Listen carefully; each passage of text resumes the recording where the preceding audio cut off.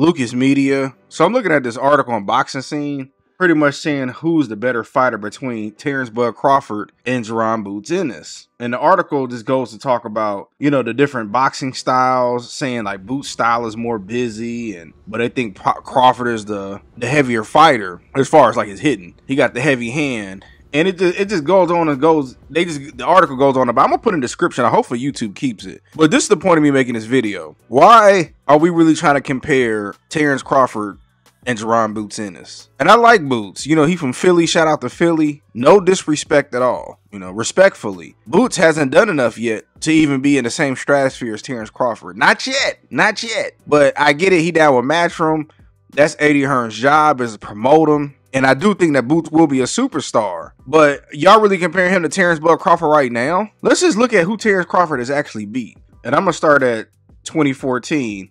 But he beat Gambosis, Victor Postal. I remember him against John Molina Jr. Felix Diaz beat Ngannou. This is at 140. At 140 for undisputed. He became first undisputed champion in God knows how long. Then he moves up. John Benavidez Jr.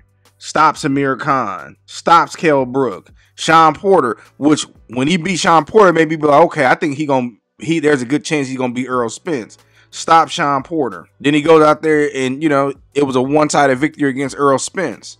So we're looking, and mind you, he was undisputed twice. Undisputed twice. Now, when you look at Boots' record, he's 32-0, but there's no, we don't know if he gonna win.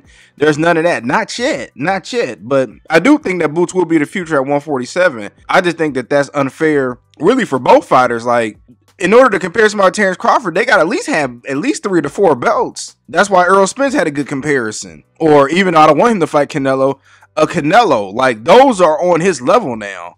Boots is still up and coming. He has to make his name at 147, dominate at 147, and if he becomes undisputed, then he's that guy. Terrence Crawford's going to more likely retire by then. You know, Terrence Crawford's creeping up on what, 38? 37, something like that, 37, 38. So he's not gonna be around too much longer. Boots is only what, 27-ish? Boots is he hasn't even hit his zenith yet. And this, remember when Boots was trying to call out Errol Spence, Errol was like, man, after I fight Crawford, I move up to 154. No disrespect, but you know, I wish him nothing but the best with his career. So I mean, but will Boots be that guy? Probably. More than likely, yeah.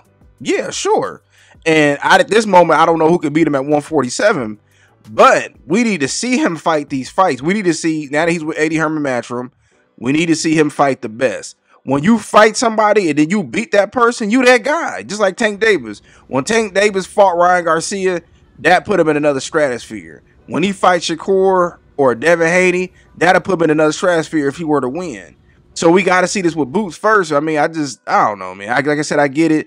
They trying to promote these guys, but at this moment, I can't compare the two. And if they were to fight, I'm picking Bud Crawford just off of style and resume alone. We don't know how Boots is. And the bad part is, if Boots were to lose, these same people be like, oh man, I didn't ever like Boots, man. I thought he was overrated, man. He was overrated, bro. So let's just pump the brakes. Let's take our time with Boots and let's just see where it goes. But I just want to get my quick thoughts about it and tell me what y'all think.